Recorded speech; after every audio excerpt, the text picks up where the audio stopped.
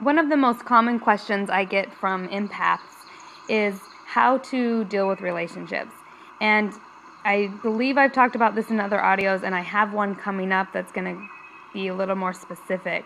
But in this audio, it's going to be short audio. I just want to talk about one really powerful technique that I find works really well. And it's just a quick thing to go to with any relationship that you are in, especially if you're an emotional empath or clairsentient and you've had past tendencies to be in codependent relationships. Obviously, the number one most important thing is always to do self-healing and check in with yourself. But because when you enter into a relationship with unhealed wounds, as we've talked about in other audios, we often naturally will seek to have that other person heal our wounds, and vice versa. And many empaths' deepest wound is that they feel unworthy and unvaluable, like not worthy of love and not valuable. So they get their value from being what other people need and from being there for people. And so that's often what will cause a codependent relationship with empaths. But if you're an empath, you've probably at one point in your life been in a really intense relationship, whether a friendship or a romantic relationship, where you've been so entangled with that person that no matter how much you try, you feel like it's too painful to even get out of. It almost like physically hurts to try to undo the knot that you guys have tied together. So, and I've been through this. It was actually it used to happen all the time when I was younger. And it took me a long time to really figure out how to not do that. And now, because I've practiced for so long, I can sense if that's even coming.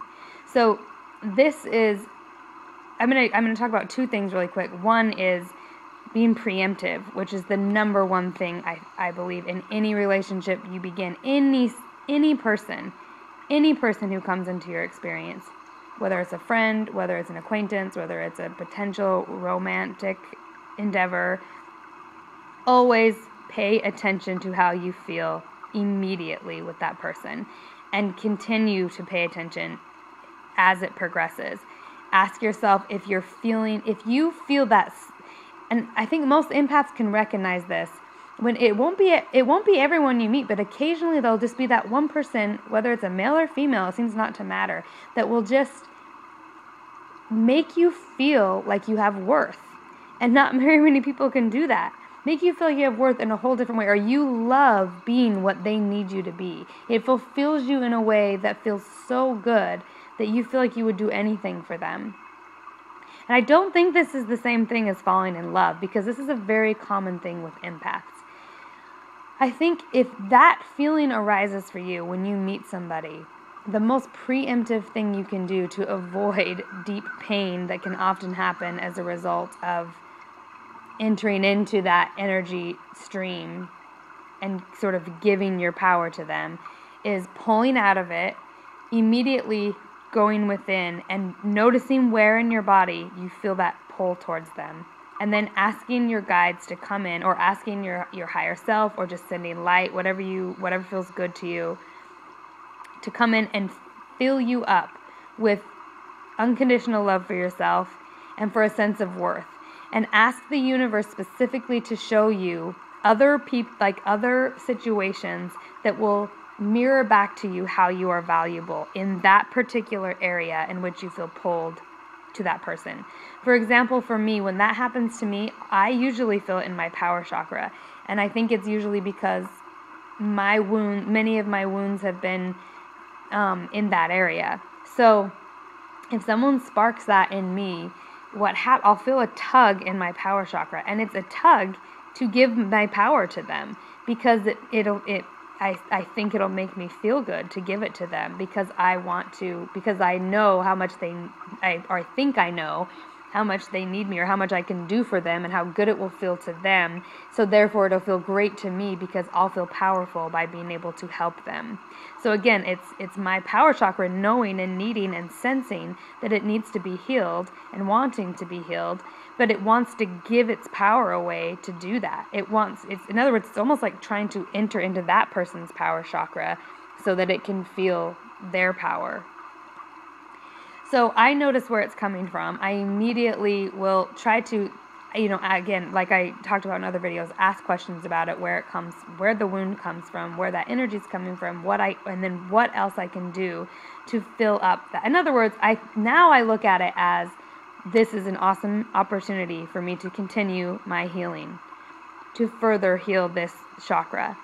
So I will ask the universe to specifically reveal to me healthy ways. I don't even love the word healthy because it implies, better ways, I guess, or just ways that make me feel more empowered. I like that, in healing that chakra.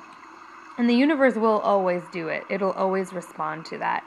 But the draw can be intense, especially when you haven't gotten used to being able to healing yourself and being able to catch that.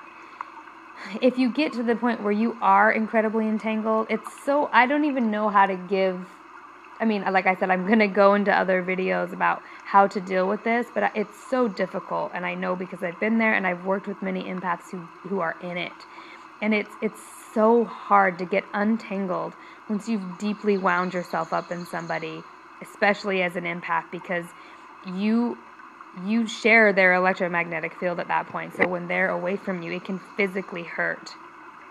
And this can happen even if it's not a romantic relationship, by the way. This happens in friendships all the time with empaths. It's kind of like, in my experience anyway, it's kind of like ripping a Band-Aid off when it hurts a ton, especially if there's a wound there.